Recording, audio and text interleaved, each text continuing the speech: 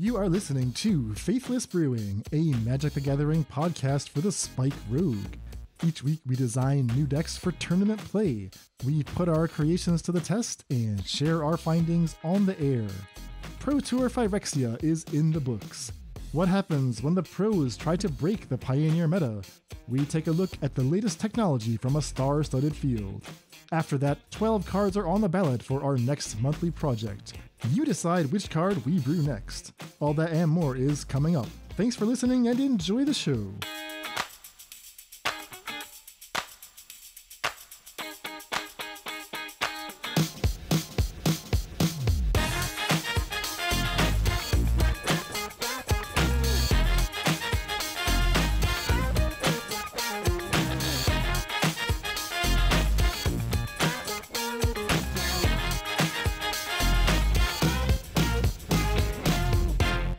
Hello and welcome to the Faithless Brewing Podcast. I am David Robertson, coming to you from the Twin Cities, and I am joined by the CEO of the Faithless Brewing Podcast. He is Cavedan Online, Daniel Shriver. Dan, what's going on?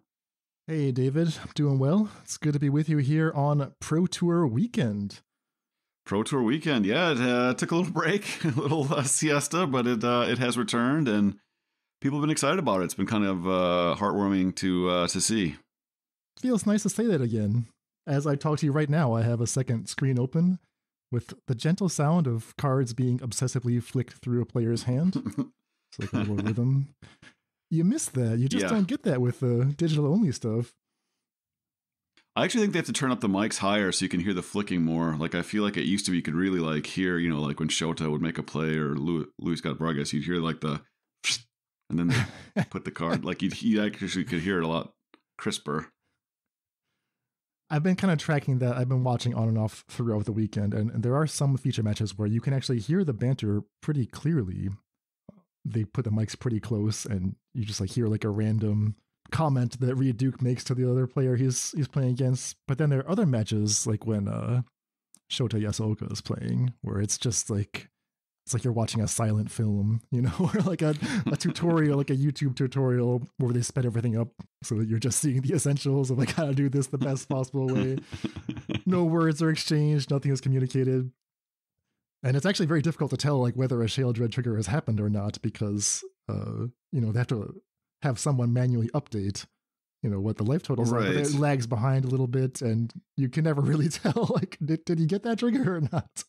Well, and the thing is, he doesn't ever miss triggers. And I used to think it's like, okay, you know, he's Japanese. I know he's not fluent in English, so I thought that was part of it. But when he plays other Japanese players, he also doesn't speak. He still communicates, you know, through like hand gestures. You know, of course, he plays at 1,000,000 miles an hour with this incredibly precise play. But even as he was crushing his Japanese opponent, who I think was on mono white, he was just like, these just brief little hand, like, oh, okay, I'm down 2. All right, you're dead. Like. Yeah. So yeah, he's gonna destroy you regardless of your native language, I guess, is the lesson. Shota's a master.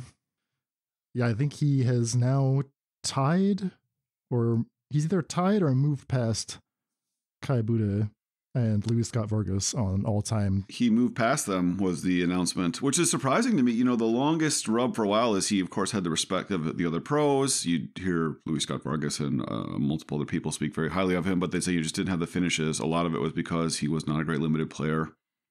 All pro tours, basically, since he became a pro, involved limited. And, you know, if you 2-4 limited, you have to really have a perfect record in standard or modern or pioneer or whatever to make the top 8.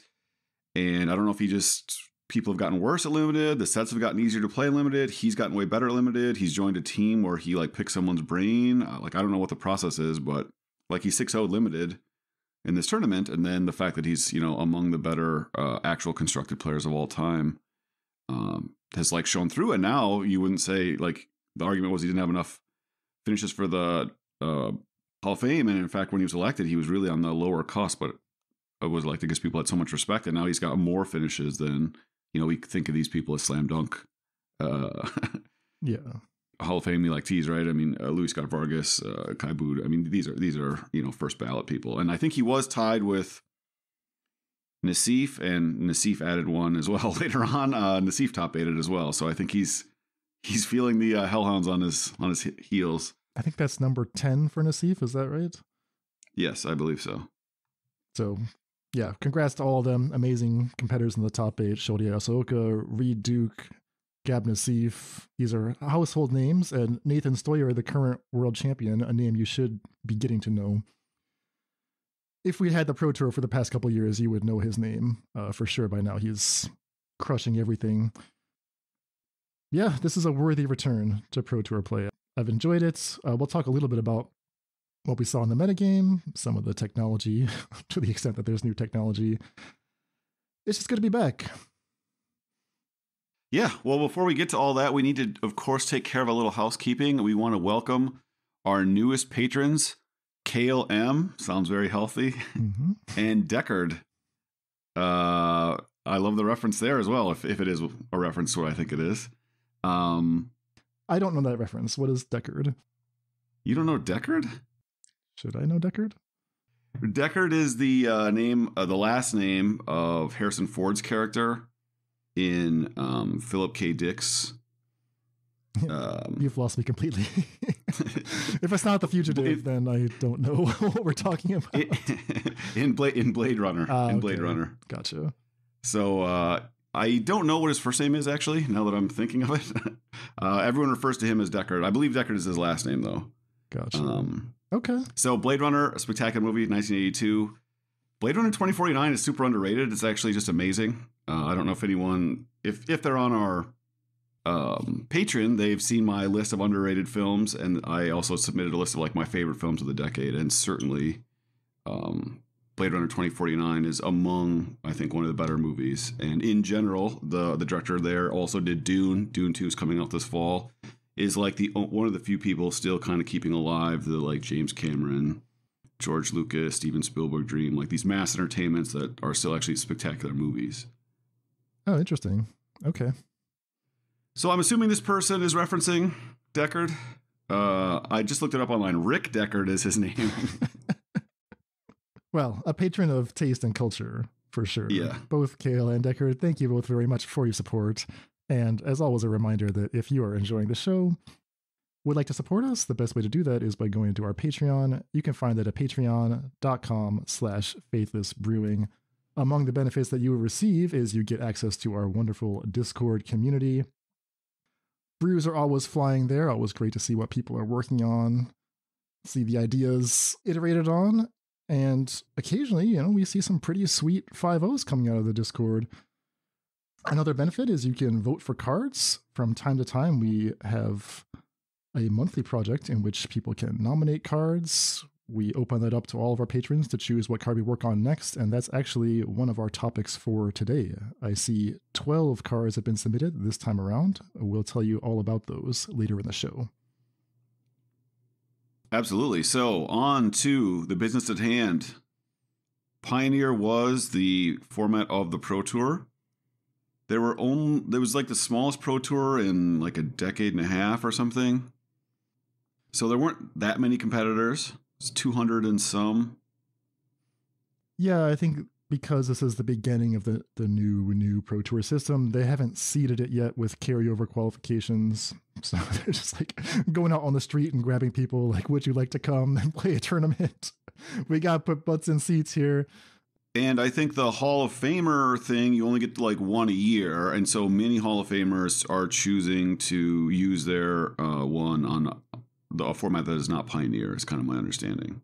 If they didn't like the format or hadn't time to practice the format, they wanted to wait for Standard or Modern or whatever. I obviously each Hall of Famer is making a decision on their own, but like Martin Urza got in through his Hall of Fame qualification, maybe because he likes Pioneer, maybe he's just excited to play in a Pro Tour. But I know a lot of other Hall of Famers chose not to participate in a specific tournament.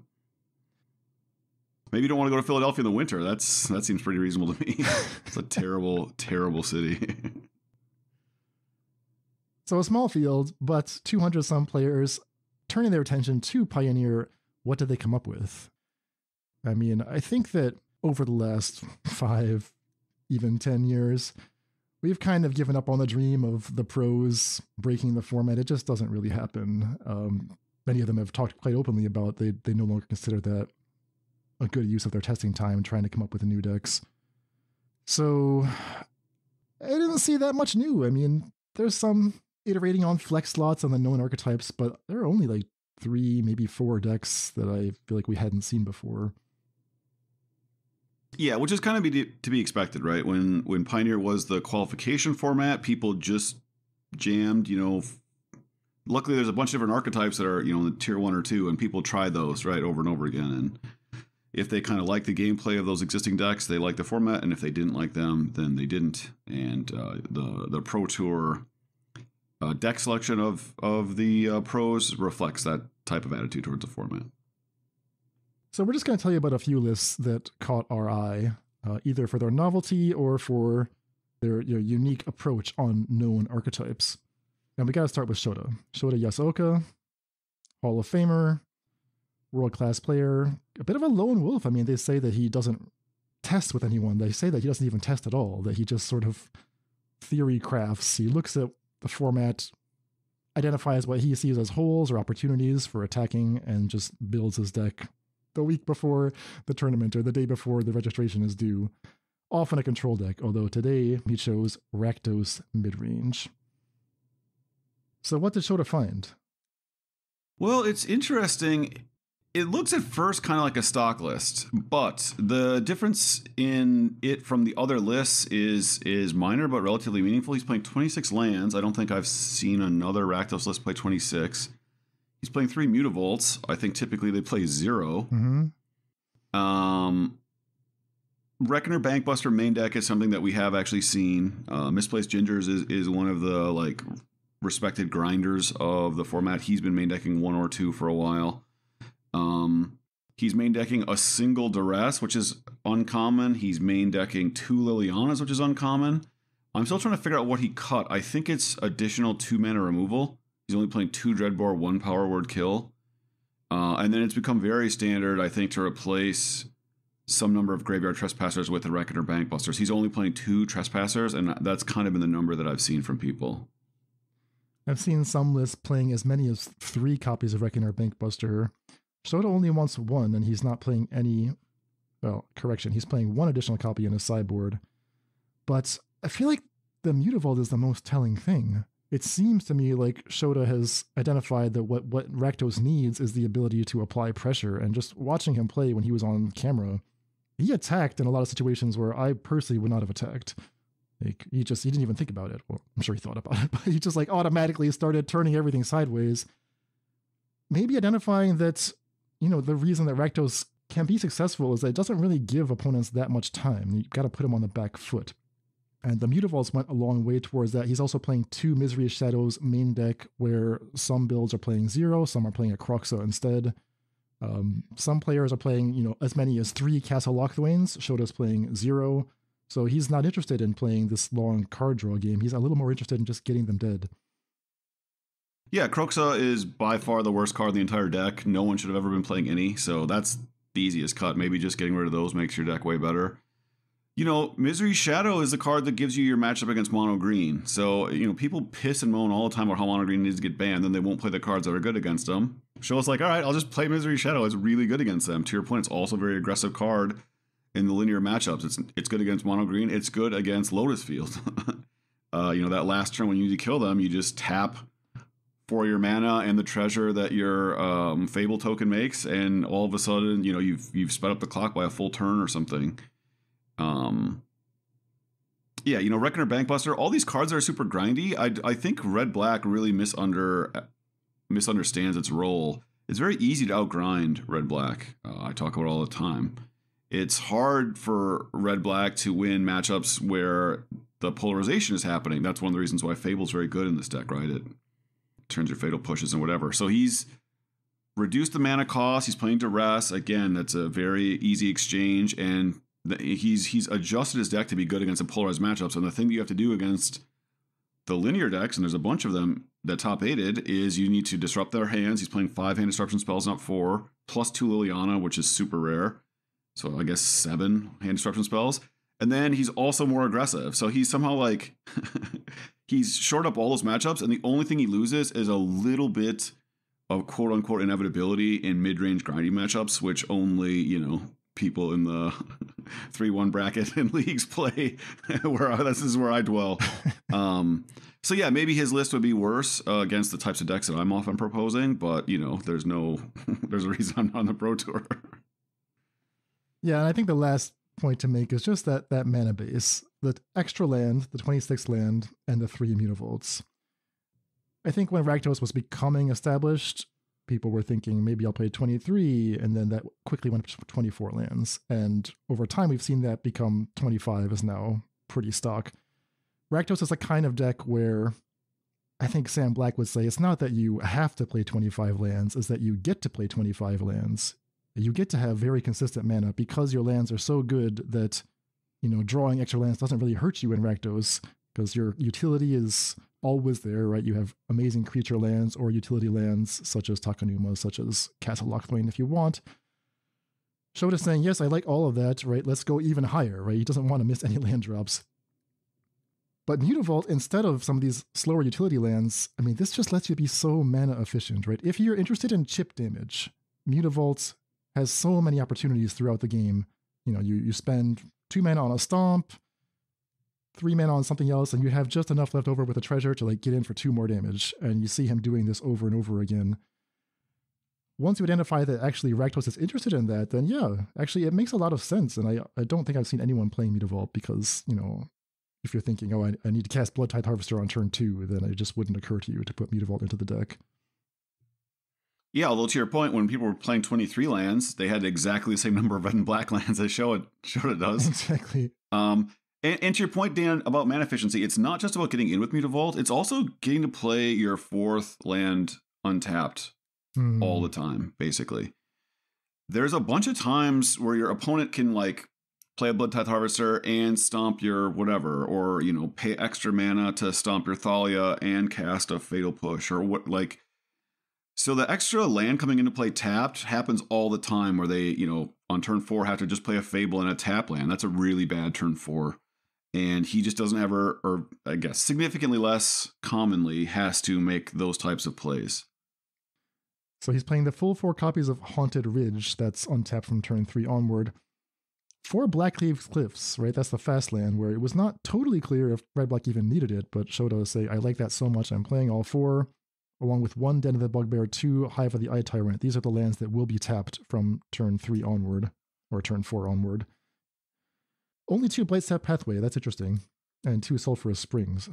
So perhaps a recognition there that, because of the Mutavaults, you don't want the full set of pathways. You could committed to too many single color lands. And then Urborg is a utility land, but no Sokenzin. So he's definitely thought about all these things, and he's, made his trade-offs where they matter, and obviously it worked out very well for him. There were a ton of linear decks in this tournament, and so his deck is very well equipped to deal with them. Yeah. So, great job from Shota, and we'll see if this becomes the stock build of Rakdos going forward. The next deck that I want to bring to our attention is another one that made it to top 8. This is Green-White Auras, Selesnya Auras from Benton Madsen. Auras, as we know, will typically rely on Lightpaw's Emperor's Voice and SRAM Senior Edificer. These are your kind of 2-mana engine creatures. Together with a bunch of auras, but you need more than that, right? So you need additional threats, ideally 1-drops. That is a puzzle that the deck hadn't really been able to solve in previous iterations. But things have changed, right? It's this new card, Skrelv Defector Might. I see 4 copies in the main deck, and that seems to be the key to the resurgence of auras. Yeah, the fact that Skrelv is free is so huge. Before they were playing the 1-mana 1/1 enchantment that had lifelink, and you had to spend a mana to sacrifice it to protect a creature. I won't, of course, think of its name. Gosh. Alseid of Life's Bounty, is that it? Yes, yep, exactly. So now you get to play Skrelv. Okay, Skrelv can't block, it doesn't have lifelink. Those are not trivial things, but fine. But if you play Skrelv on turn 1, they have to kill it and never even dream about getting a 2-for-1 with you when you try to enchant it, because on turn 2 you're just going to play your SRAM, play your Lightpaw, so you have to kill everything as it's played out. Skrell forces them to spend their removal inefficiently, and it is an artifact itself, so like all the glitters counts it, which mattered in a game or two that I saw. So yeah, just a really efficient card, and that Mother of Ruins type of effect is really miserable, a miserable thing to have in Magic, and it makes sense that a card that mimics that is going to have a home.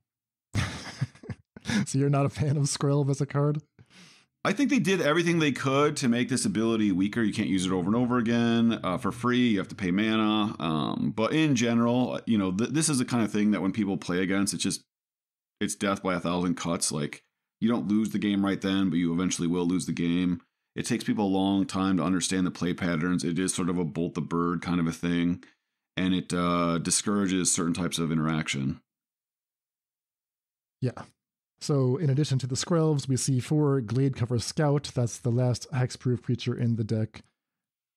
A good sign for the archetype that is no longer playing that terrible 2-mana hexproof creature, the Basra Tower Archer. Yeah, exactly. I mean, you talk about going from that to Generous Visitor, Light Paws, and Skrelv. It's just night and day.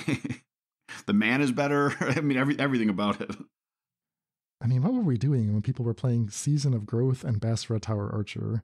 Like, I understand those were the best options, but those are not serious ways to win in high-level Pioneer play. Well, the deck was still very good against Red-Black specifically. It just couldn't beat anything else. That's true.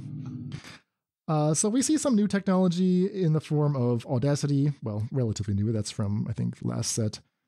Again, the mana base is another area where major upgrades have been made possible thanks to the fast land. Razorverge Thicket, Temple Garden. This is a low land count deck. It's only 19 lands. And you see that after playing the full 4 Shocklands and fast lands, Benton Madsen's playing 3 Mana Confluence. Now, that could have been a brush land, but you might occasionally draw your one of Hammerhand or your one of Kaya's Ghost Form. And if you're going to be tapping the brush land for a damage every turn anyway, might as well just play Mana Confluence instead. But you see the recognition there that, yeah, I may be playing several turns with access to only 1 or 2 lands, and I don't want to, and I need to keep my options open, basically, for spending my mana efficiently and using all my mana every turn. Yeah, and then the matchups, this is a deck that is very good against Red-Black, and it's very good against Mono-Green, and those are the 2 most common decks in the format. So, if you have a matchup spread like that, can you fix the other matchups, or can you dodge them? And the answer in Benton's case was yes.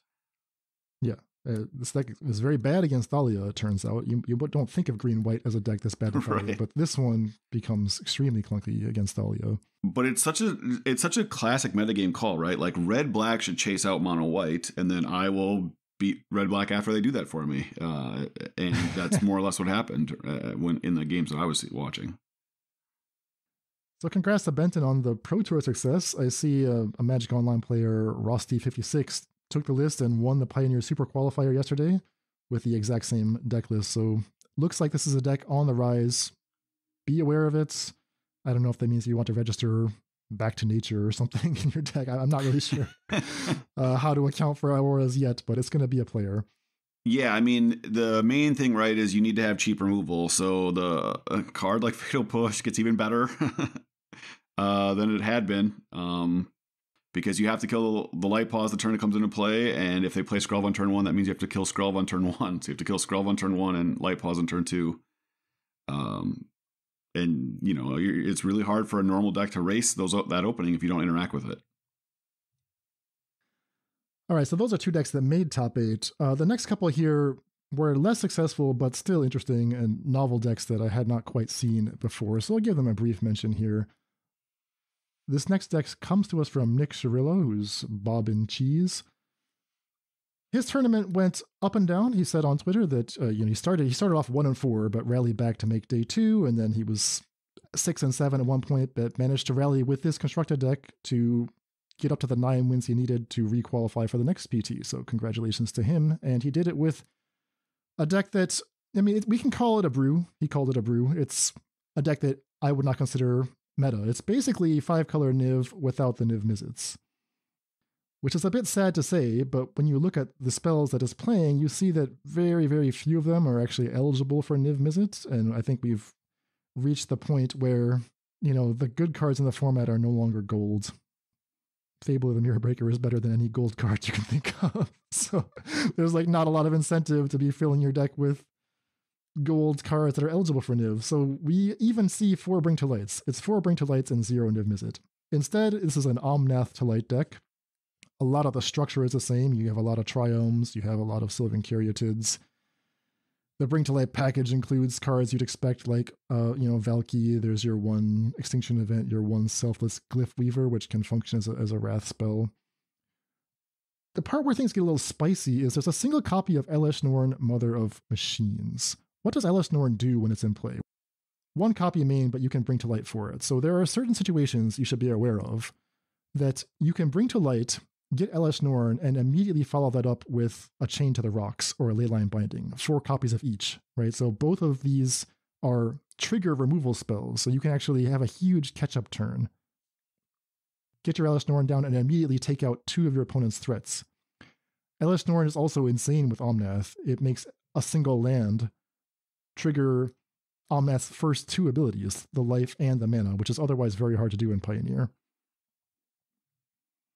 Yeah, this list has actually been around for a while. I mean, I'm not saying it's not a brew, but I've played against this list. I mean, this list has existed for a couple of years. The big additions are the Leyline Bindings, which is the main reason why Niv is gone. Leyline Binding, as you guys correctly identified when it was spoiled, was a huge player in Modern. And it basically means all these slow Triome decks, it is their fatal push, right? So it's actually good against Greasefang. It's good against random stuff. Okay, even against the list we just talked about, you can't hit their creature sometimes, but you can actually take their best enchantment off the board because Leyline Binding hits everything. So Leyline Binding is the card that like tilts everything away from Niv, and it rewards you for playing all your terrible lands. And the fact that Elesh Norn, exactly like you're saying, makes Leyline Binding somehow even better, like tips it again. And then the Chain to the Rocks, Fatal Push thing, they don't play a lot of swamps. They do like the efficiency of Chain, and Chain again goes up in value, exactly the lines you're describing with Elesh Norn. So yeah, the one of Elesh Norn and the Leyline Binding are the reasons that I think that Niv is not part of the deal, and Omnath's interaction with Elesh Norn, which I hadn't realized until you just outlined them, is another thing. So I don't think it's the multicolored spells per se. I really think it's Leyline Binding's interaction with the Triomes. And the 4 Chain to the Rocks, which I typically would not expect to see both chained and binding. So I think that is the part that is maybe like the new innovation. And it's such a catch-up mechanism, right? Like you play Omnath, they whatever, kill it, and then you bring the light for Elesh Norn, and the next turn you spend like 2 mana and exile their entire board. It's like a super wrath that's one-sided because you're left with Elesh Norn and it stops future cards from them. So yeah. I actually had tried this deck last night. I added some Atraxas to it because that was the card we were testing from last week. It was interesting. I'll have more to say about it in our second show this week. But from Omnath to Light, we move on to something that was called Blue-White Power Stones. Yeah, wild. So first of all, it's a Urian deck, and it's trying to take advantage of the fact that a lot of things come into play and leave value. Specifically, the card Static Net caught my eye. So that's 3 and a white O-Ring. And when it comes into play, you gain 2 life and create a tapped Power Stone. So what can you do with the Power Stone? Well, this deck actually has a bunch of stuff to do with them. They're playing 4 Disruption Protocol. So that's blue, counter a spell if you tap an artifact. So you get to play, in theory, the best counter spell in the format as long as you have a ready source of artifacts. You're playing 4th Raven Inspector, which makes an artifact to tap for your Disruption Protocol. Also, you can use all your random Power Stones to sacrifice your clues. Prophetic Prism, a card that blinks very well for Urian. Also, you can spend a mana from a Power Stone into your Prophetic Prism. So your artifact token is a mana generator. So does that allow you to filter a Power Stone mana into a real mana? Yeah. I see. So you have Portable Hole, that's a blinkable card. Glass Casket, that's a blinkable card. Reckoner Bankbuster, if you prefer to have the cards, you can blink it again. You're not in a hurry to beat them down with a 4/4. It also is another card that you can use your Power Stone on. A Might Stone and Weak Stone is a giant Power Stone, right? So it taps for all these other cards. And then you have Karn, Sign of Urza to find artifacts. And then you have Metallic Rebuke. So all these artifacts lying around, again, you get to play 8 of the best counter spells in the format if you have enough artifacts. And this deck, seems like it will. We just listed a million artifacts. And most of them have counter play abilities to go with your Ryan. Yeah, I mean, that's kind of it. It's strange. I don't know how this deck did. I'd be really interested to try it out. I'd be interested to try it out without Urian to see if you can find the actual good cards. I love Karn Sign of Urza, and normally Dan convinces me to take it out of decks, and then the deck is just way better. So I'd be tempted to do that again here and find a different way to win the game. I've of course tooled around a lot with a Thraben Inspector, Prophetic Prism, Portable Hole kind of thing. I wonder if you could build an Elesh Norn version of this deck. So your Static Net gains you 4 life, exiles 2 creatures, makes 2 Clue Stones. Obviously, Mightstone and Weakstone gets better with Elesh Norn. Just something to think about. But I'd have to see how this person did, and I'd be curious to pick their brain on how they decided on the specific build. Yeah, why aren't they playing Elesh Norn? It's almost like a budget build. They only have the 100 ticks rental limit or something, and this is the best that you could do. They're I can't play the good card. Because normally when you play Urian, that's an excuse in my mind to play the better Karn. Because your sideboard's so bad in Urian anyway, right? You see the cards less frequently. Why not play a sideboard that's full of artifacts to tutor that are situationally very powerful? But they have 4 Monastery Mentor in their sideboard. They're even going for a sideboard juke in their 80 card deck. So I'm not 100% sure on some of these choices, but I like the idea. Hadn't really occurred to me to go almost in on a control type of shell. And of course, I was always trying to play some of the 4-mana Planeswalkers that we've been a little disappointed with. Maybe you don't need those at all.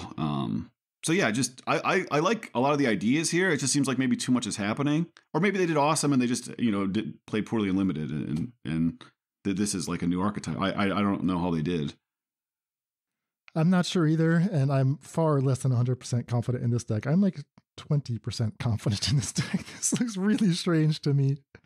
I will say that I do think you have to play a companion, right? Because that's one of your payoffs for having Power Stones, is that you get the free companion activation, more or less. Oh, sure.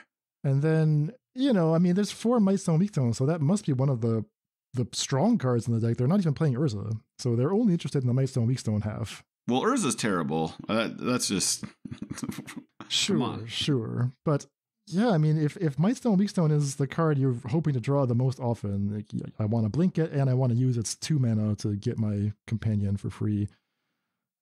But yeah, they're not playing what I thought was one of the better Power Stone generators, the one that you've been playing with, Stern Lesson. So yeah, Static Net wouldn't have occurred to me. That just seemed clunky to me, but maybe I'm wrong. If you're going into Urian, it makes a little more sense, but yeah, I think Stern Lesson is a better card than many of the cards here. I've also played a lot with Mightstone and Weakstone, and it has been really bad. It is good against exactly one deck, which is red-black, and you're already playing Urian. You should have a good matchup there. So I have not found Mightstone and Weakstone line up well against any other deck in the entire format, and have started with 4 multiple times. This isn't just theory crafting. I played multiple leagues where my outcome is I should cut down on my Mightstone and Weakstones. It's bad against green. It's bad against mono white. It's not good against Phoenix. Obviously, it's not good against Lotus. Or, just think through your head about all the matchups you might play. It's bad against Spirits. It doesn't line up well against any other deck. 5 mana draw 2 is not it. So if the -5/-5 isn't relatively useful, and it's only good against red-black, then what are we doing here? All right, well, kudos to Jeff Lynn for registering a sweet brew. Absolutely sweet brew. Absolute brew. 4 Arch of Araska in the graveyard in the deck to turn on with all the clues or the Power Stones. Oh my gosh. Okay. All right. I didn't even see that there. And then you can tap it with all the Power Stones. 4 Storm Giants and 4 Arch of Araska. Okay. So there's something going on here. 2 Inventors Fair. And the last deck I want to mention is an Izzet Mindspace Apparatus deck registered by Chris Botello, who's, MPL, great player, great streamer as well. Mindspace Apparatus happens to be our card of the week, so we're going to have a whole session on this coming up on Friday. So we'll say more about this deck then. It was just cool to see that one player was confident enough in the Mindspace apparatus to actually take it to this event. I do not know how he did. I did not see his name mentioned much on the coverage. But yeah, some promise for Mindspace apparatus. I believe his build was more or less Is It Phoenix Shell, but replacing the Phoenixes with Mindspace apparatus. Yeah. Wasn't too out there, but maybe a vote of confidence, we could say, for the power of the card. Yeah, absolutely. Okay, so that's kind of the brew report for Pro Tour Phyrexia. The return of the Pro Tour, a Pioneer Pro Tour. We'd love to see that. We're going to shift gears now. Setting aside professional play, we go now into the land of brews. We've been working on Rivaz of the Claw for our monthly projects, and it's time for something new, David. No shade at Rivaz, although it's been hard to find match wins. It's been real hard. Not going to say more about Rivaz today. I might try, one or two more things with Capricious Hellraiser before we tie that off, but it is time to go through the nominees for next month's card. Yeah, so just a reminder, this is a benefit you get of joining the Patreon at a certain level. Mm-hmm. And so you get to nominate the cards, and then people at who have joined at any level get to vote. And what do you get, 3 votes, Dan? Something like that, yeah. Choose your 3 favorites. All right, so the first card we want to highlight comes from Lurking Evil, and Lurking Evil has nominated Ratadrabik of Urborg, a 2 white and a black 3/3 zombie wizard, vigilance ward 2. Other zombies you control have vigilance. Whenever another legendary creature you control dies, create a token that's a copy of that creature, except it's not legendary, and it's a 2/2 black zombie in addition to its other colors and types. So Lurking Evil writes, far from seeing much play in Pioneer, Ratadrabik, am I saying this correctly? Ratadrabik? This is a bad name. They need to work on this. Okay. Does, however, pack many interesting features. It is somehow resilient to removal, great point with Ward 2, plays well with other zombies. Other zombies you control have vigilance. That's not a great lord ability, but it's not nothing. And brings something new when you play legendaries and multiples. So yeah, if you play 2 legendary of the same type, right, your second Thalia goes to the graveyard and triggers and comes back, and that second copy doesn't die. It stays as a zombie. With the number of powerful legendaries printed in the last years, I am sure that one could brew something worth talking about, especially with those who have a continuous effect or an ETB dying trigger. So this card is hard for me to wrap my brain around. I know that during the preview episode, we were intrigued by the abilities, but it's an odd mana cost. 4 for a 3/3 is, even though it has Ward 2, it's just not the type of card that we can easily slot into decks. So you really have to work for this. It's a death trigger for legendary creatures. The legend rule can provide that. Actually, I saw some chatter about this card over the weekend. You know this hypothetical game people play where what's the most damage you can do without going infinite with just 3 cards? I've heard of such a thing, yes. And apparently there's a new contender for the most damage is Ratadrabik plus... What's that legend? It's like a legend that doubles tokens, basically. Oh, Mondrak or whatever? Something like that. And you just get a cascading exponential amount of copies. It's a very, very interesting card. Definitely this will be a thinker if this is the card that people end up choosing. Yeah, what's the 2-mana artifact that lets you sacrifice a creature of a type and tutor up a card of the same type? That's 1 more mana. Pyre of Heroes, yeah. Yeah, that's kind of an interesting card with this for me. Yeah. And you think, okay, Zombie and Wizard, these are both relevant tribes, but you don't need those to matter because you want your Ratadrabik to survive. So your other cards could all be of a similar type. And if you could get your 2 mana or 3 mana legend to die with a benefit, right? You get the 1 mana higher on the curve, and then you get the card that you sacrifice back. And you're playing black, so you get to play Thought Season Push, which are the best cards in the format. So there's something here. Yeah, fascinating suggestion from Lurking Evil. Next up is All Will Be One. 3 red enchantment. Whenever you put 1 or more counters of any type on a permanent or a player, All Will Be One deals that much damage to target opponent or creature an opponent controls or planeswalker an opponent controls. Functionally any target, just not your own stuff. Nominated by Kon Kabalavkas, who writes that multiple infinite combos are possible in Modern. He mentions War Elemental. What's the other one? Quest for Pure Flame? Is that another infinite combo? Yep. There's potential for counter shenanigans, non-infinite instant kills in Pioneer, and Khan has mentioned some cards of interest such as Font of Agonies. That's interesting. Master Biomancer, Wildwood Scourge. Yeah, Font of Agonies is kind of interesting to me. That accumulates counters every time you pay life. So, yep. I mean, you can rack up a bunch of counters on that if you want, with just Phyrexian mana. Or even the 1 and a white 1/1, you can pay 4 life to make it indestructible. Because I'm thinking, like, when you cast this, you want to have more life than your opponent, right? So you're playing the 2 mana 3/1, you get in a couple times, and then you just resolve this and just indestructible 4 to you, indestructible 4 to you. Yes. Yeah, okay. Yeah, it's hard to see how the 3 red fits into that, because I'm like, oh, that's a quick white-black deck, right? I'll have my Font of Agonies and my Knight of the Ebon Legion on turn 1, Adonto Vanguard turn 2. Yeah, the hard thing is always... why are you taking time off to play a 5-mana enchantment, right? Can you make all your cards kind of make sense together? So there's something there. I agree with this person that this card is very interesting. Yeah, I mean, I know you like the card, David. We talked about it 2 weeks ago. Put together an Is It list for this card. It's a very interesting card. All will be one.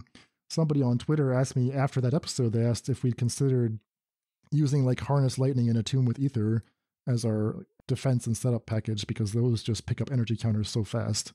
Oh man, Harness Lightning is an awesome call. I'd not considered it. So whoever that is a genius. The other one, Harness Lightning is actually a good card. The other one, I'm a little more speculative on. Well, okay, it doesn't have to be Attune with Ether. It could just be a Dynavolt Tower or something. I don't know. Or maybe just Harness Lightning is enough by itself. Yeah, I mean, I think that the shell that I propose is actually, I think, going to be a pretty reasonable deck. And Harness Lightning, maybe even a couple of lands that have energy, just as a generic way to pump up the Harness Lightning, and another card that can get proliferated to add counters is already worthwhile, because the deck is not super color intensive. So I like that. Yeah, definitely a sweet card. Challenging. 5 mana enchantments are always challenging, but yep. this will be a fun one. What's next? All right, Malcator, Purity Overseer, 1 a white and a blue, 1/1, a Phyrexian Elephant Wizard. When it enters the battlefield, create a 3/3 colorless Phyrexian Golem. And at the beginning of your end step, if 3 or more artifacts have entered the battlefield under your control this turn, create a 3/3 colorless Phyrexian Golem. So it starts out like a Blade Splicer, and then it has kind of this extended value you can gain on your turn, every turn, or whatever, every other turn, or whatever, if you have ways to put artifacts into play. And this card was recommended by DJF MTG. He says, Malcator, also known as Rhinos at Home, has so much brewing potential. With just 3 easy steps, you too can have 7 power for 3-ish mana. Artifact decks have been on the far reaches of the meta in Pioneer, that is correct. Between 1 and Bro, they are so close to breaking into the mainstream. Some of the cards worth trying with Malcator are Mishra's Research Desk, Combat Courier, Ensouled Artifacts, Saheeli Filigree Master. It even likes to be Blink with Urian, Wink Wink Moored, plus Malcator Month has a great ring to it. I love this card. I have a bunch of different ideas, one of which I just brewed up this morning, involves Saheeli. So if you play 3 mana Saheeli, you can't infinite combo with it anymore.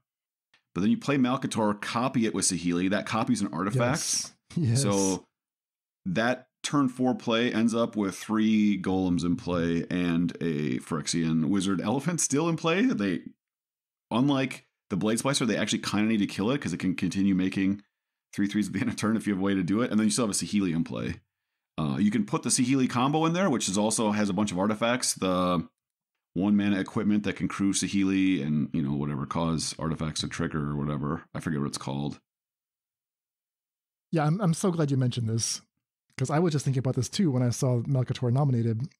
DJF mentions the 4 mana Saheeli, Filigree Master, but you're talking about Saheeli Rai, classic Saheeli. Yeah, Saheeli Rai. I'm sorry, yeah. Yeah. I have like dyslexia for card names. The Saheeli that got cat banned.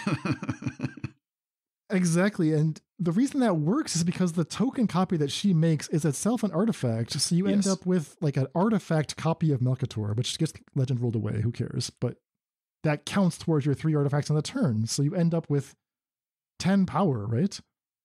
Yes. Your original Malcator is still there. You have 10 power. It reminded me a lot of when we were trying to combine Saheeli with Esika's Chariot. And, you can do some tricks there where you end up with like 6 cats or something plus a chariot.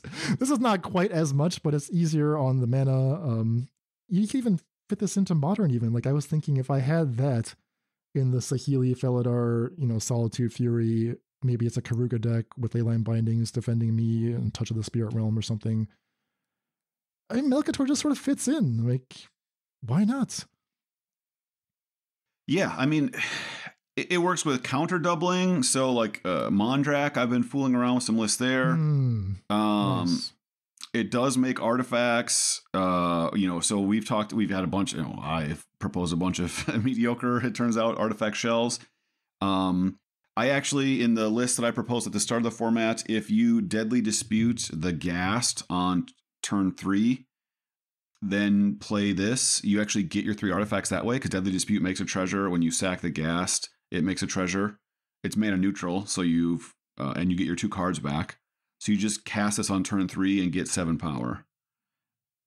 Oh, that's pretty slick. Okay. I mean, yeah. There's a lot to love here. I'm a Malcator fan. DGF MTG has brewed up a bunch of sweet 5.0 lists as well. So this is my pick. I don't get to vote, but at the risk of altering the electorate or maybe altering it against me, this is certainly my pick. I love this card. We're not playing with the Orion, though. Come on. Got to get more Might Stone Weak Stones in your deck, David. That's why your artifact list yeah, exactly. coming up short.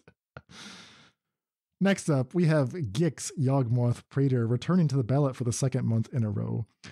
Gix, 1 black, legendary Phyrexian Praetor. 3/3, whenever a creature deals combat damage to one of your opponents, its controller may pay a life, and if they do, they can draw a card. For 7 mana, for 4 black, you can also discard X cards, exile X cards from target opponent's library. You get to use those, play their lands, cast spells from among those cards without paying their mana costs. Nominated this time by First Turn Negator, who notes that Gix was nominated last time with an emphasis on maybe that secondary ability. However, since then, Gix has helped multiple Faithless Brewers earn 5/0s across different archetypes, and we're talking about here First Turn Negator's own take on Dimir Zombies, and DGF MTGs, who we just mentioned, had a white-black Yorion token aggro deck that was also featuring Gix. That all happened during the discussion period last month when people were lobbying for Gix and saying it's pretty good, actually. For example, I just 5/0'd with it in the Sweet Brew. Gix came up a little bit short. I think Gix was maybe 5th in the balloting overall. So here's another chance. If you want to see sweet Gix brews, you can cast your vote for Gix. First Turn Negator adds that there's still a lot to explore. Move over, losing the game with 7 cards in hand, and let's get back to aggro and win with 7 cards in hand instead. Can't argue with that. Yeah, I knew we were doing something wrong. I have 7 cards in hand. I got that much. As long as that's happening, can't be that wrong. Yeah. All right, next up, an oldie but a goodie from the first Eldrazi set here. Devastating Summons, 1 red sorcery as an additional cost to casting it. Sacrifice X lands. Put 2 XX red elemental creature tokens onto the battlefield. This is from Kilgore Trout 503, and he writes, this card can do anything, but here's some quick examples. Trigger Risen Reef, trigger Titania, trigger Foundry Street Denizen, trigger 3-color Omnath, get countered so you Stone Rain yourself. You get the idea. Yeah, these are all legal outcomes of resolving Devastating Summons. Trigger me, because every time I see this, I'm like reminded of all these awful decks that we've played over the years. Remember Seagate Stormcaller? And this was one of the sweet things you can do with Seagate Stormcaller. You can sack all your lands and get 4 XX creatures. Yeah, what happened to that? That sounds sweet. Or the new copy card that you can play. The 2-1 that has to hit them twice. Oh, the Spell Dancer. So now we have a rule of 8. I mean, okay, this card is amazing. It's super unique. It only costs 1, so that's the most important test. It will do what it says for the cheapest possible price. the uses that Kilgore Trout is outlining here are ones that actually I had not properly considered, like Risen Reef, 3-color Omnath, Titania. I mean, that's fascinating. The most success for devastating summons is with like Goblin Bushwhacker style cards. So yeah, 8 whack is where originally we see home as like a 2 of, right? In a different era of Modern, we must say, but that doesn't mean era can't be revisited. Exactly, and that shell would actually use the Foundry Street and as an interaction that Kilgore's talking about. So it's definitely a sweet card and a tough one to think about, but like very unique, very cool. Next up is Teething Wurmlet, a green mana for a 1/1 creature worm. It has Death Touch as long as you control 3 or more artifacts. I actually forgot about that line of text. Whenever an artifact enters the battlefield under your control, you gain a life. If this is the first time this ability has resolved this turn, put a +1/+1 counter on Teething Wurmlet. And the picture, of course, is a super adorable little worm. Why it's a worm and not a dragon is kind of... It looks like a dragon, but whatever. So this card was recommended by Ignacio, who writes, Wurmlet has been one of the most interesting Miracle Grow adjacent cards in recent memory. Want some sort of Selesnya artifact beater? How about Pioneer Golgari Scales or even Golgari Sacrifice or outright Infinite Life with Drafna? Wurmlet may not be a full build round like others, but it is a compass that directs you in the way you want to execute your wacky dreams. Again, 1-drops, I mean, this is the magic number. This card is going to do what it says for a cheap price. Wurmlet has appeared in a couple of 5/0 lists in Modern. One was a Hardened Scales list, one was a Asmo Food list. Nothing in Pioneer so far. I'm not sure if that's because the artifact package just doesn't make sense in green, or if it's just like artifacts are underpowered in Pioneer. But it's tempting. I'm tempted. It's like a green Ingenious Smith, right? A little more aggressive. Well, it doesn't draw a card. But it's fast, it's cheap. It's true. It does all those things. It does give you life. So the thing is, I think you need to find a way to like make the life matter and the +1/+1 matter and the artifact matter. So you just have a lot of things to like consider. And if you can make all those things matter, then I think you have something sweet on your hands. I mean, Ignacio mentions comboing with Drafna. The way you do that is you play your Wurmlet on turn 1. You have a Drafna and a Mox Amber. That lets you bounce the Mox Amber over and over again for a net cost of just 1 mana. How do you make that go infinite? You just add a Kinnan and you're infinite. That's it, infinite life. You could do that on turn 2 if you have 2 Mox Ambers, but the reason why I have not tried this personally is because infinite life is so tedious online, and it's just like, it doesn't actually win. You have to click through it a million times. So this could actually be really fun in paper and maybe just hard to test. Doesn't mean we should ignore it. Agree. And you're only playing green and blue, which in Pioneer matters a lot, right? Just playing 2 colors means your mana's actually going to be sweet. Yeah, those are Kinnan's colors. Yep. That's Kinnan's music. All right, so next up we have Voidwing Hybrid, blue-black creature Phyrexian bats. Flying and toxic 1. Whenever you proliferate, return Voidwing Hybrid from your graveyard to your hand. Nominated for us by Daniel Barrett, who writes, make a convincing pitch for me. Okay, fair enough. Well, it turns out, Daniel, I almost nominated this card myself because my wife, who occasionally likes to nominate cards because she is a loyal patron of the show, mentioned to me like, oh, maybe she wants to nominate a bat card this time around. And I looked at what are the playable bats in Magic. This is by far the best bat in Magic, and I nearly put it into the on her behalf into the voting pool, but then I didn't have to because Daniel Barrett actually nominated himself. So there it is. There's my pitch. The strongest bat in all of MTG. I also think this card is really close. The question is the number of proliferate effects, right? Like playing this on 2, even just as a blocker, is not terrible. Like it's going to trade with most other 2-drops. And if it doesn't, you at least get to put the first toxic counter on them. In theory, your deck wants that to happen, right? As you proliferate, you'll probably hope to win through toxic. Maybe you have cards that only work if your opponent has 3 poison counters.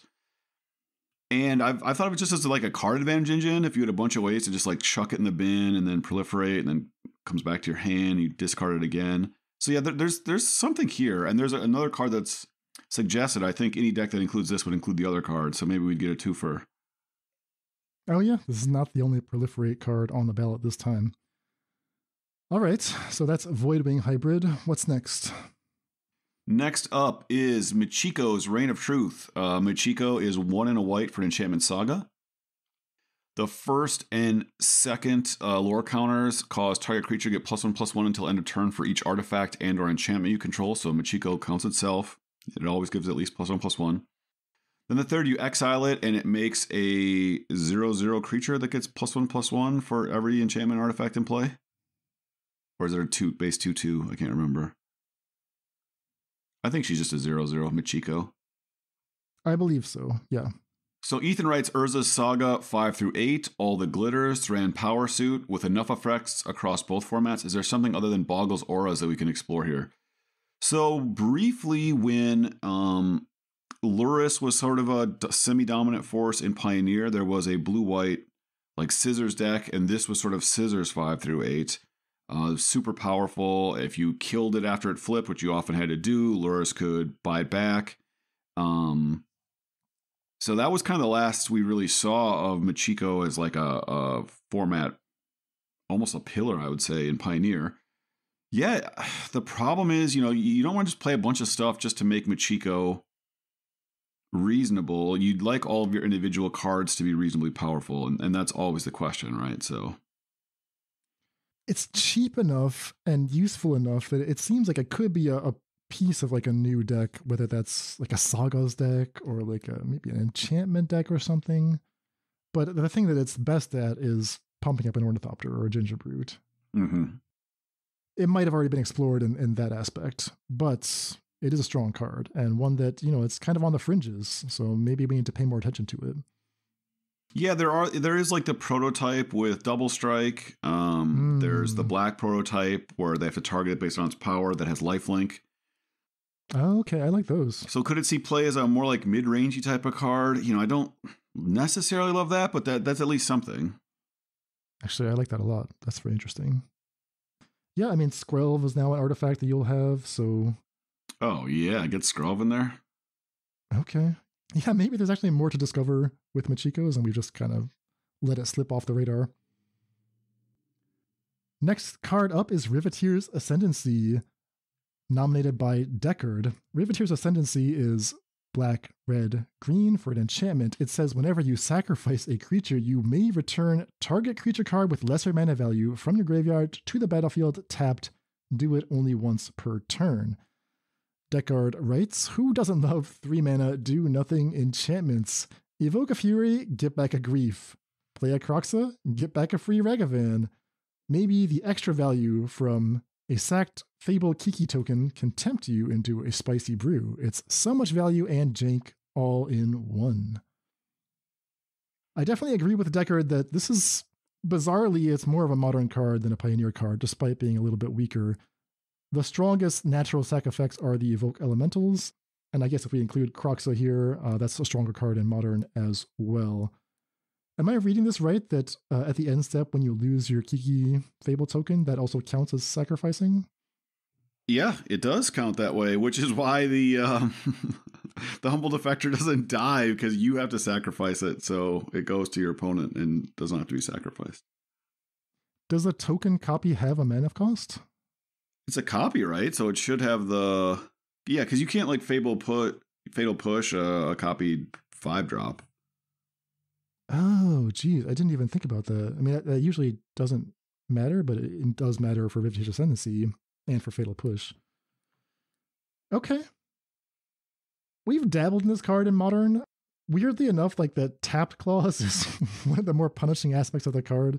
Like you need to have a spectacular turn the turn you cast Riveteers Ascendancy that will involve these lines like evoking elementals, but then the fact that you're left with a tapped creature means you're not stable yet, and that's a bit of a bummer. Like, I don't know why they added that extra rider, but it is sweet.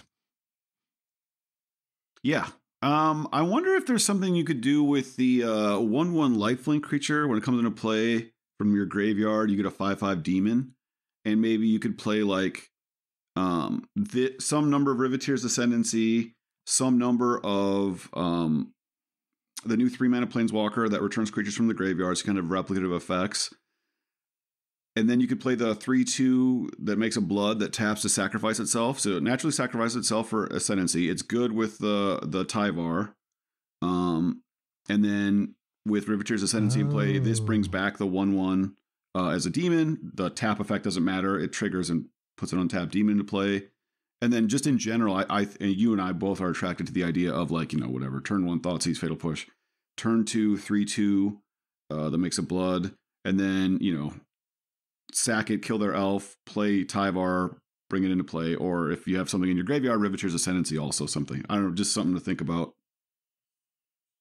Okay, so we basically have a deck list now. We have Archfiend's Vessel, Stitcher Supplier, Thoughtseize Push, maybe Shambling Guest, 2 mana, Blood Tithe Harvester, Fiend Artisan, maybe Priest of Forgotten Gods, 3 mana, Fable, Riveteers Ascendancy, and Tyvar. That's the deck. Yeah. Adjust the numbers until you have a deck. Okay, well, that's actually sounds a lot better than I thought it would when you lay it all out like that. I mean, the fact that Tyvar is like another duplicative effect, you don't have to be all in on the Ascendancy, right? Like, you can play 4 Tyvar, 2 Ascendancy, let's say. That's more Ascendancies than anyone's ever put in a Pioneer deck, and your deck is actually pretty coherent, and you know what it's trying to do, you know what it's trying to get back. Maybe you could play some 3-drop, like the 2 and a black that makes a goat that sacrifices creatures or something. Like, just another creature on 3 that you could sacrifice somehow. That would also be good with your Priest of Forgotten Gods. Okay. All right, there's something here. More than I initially thought. Devil as a 3-drop, if you're going to have all that blood and stuff. I don't know. Something to think about. 3 more cards to go. All right, Urza, Lord Protector. Urza, 2/4 for 1, a white and a blue. Legendary Human Artificer. Artifact, instant, and sorcery spells you cast cost 1 less to cast. 7 mana : if you both own and control Urza, Lord Protector, and an artifact, name the Might Stone and Weak Stone, exile them, then meld them into Urza Planeswalker. Activate only as a sorcery. I won't go through what the Urza Planeswalker does. Sloth Thopterus writes, poor old Urza. People seem to want him as a collector's item, but they don't think he can cut it in constructed play. I don't know whether we can prove them wrong, but we've got to at least try and do what the card says, so I'm nominating him for the 2nd time. So I have done the thing. I've put the Planeswalker into play, and I have lost those games. Like, it is, you do all this work and you don't for sure win. That's the haunting thing. You can't actually even be that far behind for the Planeswalker to win the game for you. It's not that powerful of a Planeswalker. Interesting. Urza was on the ballot last time and actually did pretty well. So another chance for Urza, just like another chance for Gix. We'll see. I mean, yeah, if you want to do the thing, you have to put Might Stone, Weak Stone into your deck. And we have a template already from the Pro Tour. Playing 0 Urza. 0 Urza, which is where I've ended up in every deck with Might Stone and Weak Stone. We'll see. If the people demand it, then that's what we'll do. Yeah, you got a democracy. Our next card is Aetherworks Marvel, parentheses, but really just the energy mechanic. Fair enough. Aetherworks Marvel, legendary artifact, costs 4. Static text, whenever a permanent you control is put into a graveyard, you get an energy counter. You may tap and pay 6 energy to activate the Marvel. You look at your top 6 cards of your library. You may cast a card from among them without paying its mana cost. The rest go on the bottom. So in successful Marvel decks, you would try to spin the Marvel, look at your top 6, and because you're casting for free, you'll get your Ulamog trigger. You'll get your Emrakul trigger. That's the dream. Judge Rob, who nominated this card, writes that they just printed a ton of Proliferate. Does energy deserve another look in Modern and Pioneer since it just got a bunch of virtual support? I listed Aetherworks Marvel, but really I'm more interested in the energy mechanic as a whole. The problem I have there is that the cards that gave you energy actually just gave you a lot of energy. So proliferating a single energy each time isn't that much more powerful strapped to some of these cards than the cards that actually gave you energy, right? So like, even if they printed a card that was 1 green, find a basic land and proliferate, and they printed a card that was only split card, right? Proliferate or find a basic land, that would still give you less energy than the 1 green mana sorcery, find a basic land, add 2 energy. So the proliferate isn't actually that good because the energy cards were so generous. That's why so many of them ended up getting banned in standard. And they haven't printed any energy support in years. Alchemy, they added like a couple energy cards, but for us paper players, us suckers who only play with cardboard, we got nothing, right? We got no new energy cards. So unfortunately, like there's a fairly narrow pool to work with, but there may be something there. Like energy was so good in standard that you kind of wonder, like maybe with treasures, triggering the Marvel, maybe there's like some backdoor way to get to 6. Maybe it's not proliferating per se, but it's just, using the static text. Yeah, it could be. I mean, the treasures actually is more promising to me than specifically any proliferate effect that we've discussed. There's obviously other weaknesses, Karn in a format where you're trying to activate an Aetherworks Marvel. We don't need to get into all that, but I mean, maybe Aetherworks Marvel is how we cast our all will be one. Right, forget about Ulamog. Well, that's it's exactly something like that where it's like you just have counters going, this way and that way, and you're proliferating because you're trying to do all kinds of stuff. And maybe you're, like Aetherworks Marvel isn't trying to hit these crazy cards. It's just the cards are naturally adding tokens, and then a bunch of like 6 mana planeswalkers that are good if Marvel casts them on 4. They're good if the 5 mana enchantment is in play. So it's almost like your duplicative effect. Because people forget at the end people were only playing like 4 Ulamog, and they were playing like multiple like 6 mana Chandras, the original 6 mana Chandra that like I think 0 to make 2/3/1 tramples or something with haste, or maybe a +1 to do that. Then it's 0 to like flip your hand and did 3 damage to everything. Anyway, it's much worse than the 6 mana Chandra we have access to now. So yeah, maybe that's the way to go. I actually like the sound of that more. And sticking with the proliferate theme, we have our last card, Flux Channeler. It's 2 and a blue for a human wizard. Whenever you cast a non-creature spell, proliferate. Nominated for us by Chrism23, who notes that it's my second attempt at getting this card across the line. However, with poison counters back, and in Pioneer, plus the new oil counters, I think this is easy to utilize. I think this easy to utilize proliferator is even more valuable now. Thank you. It's activated by all non-creature spells, as Chrism 23 notes. So sagas, planeswalkers, artifacts. They mentioned Pentad Prism as super cool, right? You can play Prism on 2, this on 3 with 2 mana up. You can use a counter from your Prism to trigger it, or you could play like Mishra's Bauble or something, and you've got this like crazy little ramp package. It's a very interesting card. Right, it comes from War of the Spark. There's in the same set, there's Evolution Sage, which proliferates on landfall. So there's a lot of sneaky options for proliferating. If we're looking at the Voidwing Hybrid deck, or the All Will Be One deck, or the Energy deck, these are all cards in the mix. Yeah, Flux Channeler definitely pushing you towards the spells direction, but that Pentad Prism, yeah, I hadn't thought about that. That's pretty slick. Yeah, I'd like this Flux Channeler with the bat that we mentioned earlier. If you imagine a deck that like pieces of the puzzle on 3, puts a bat in a couple other cards in your graveyard, you draw whatever, Treasure Cruise and a Consider. We're living in magical Christmas land.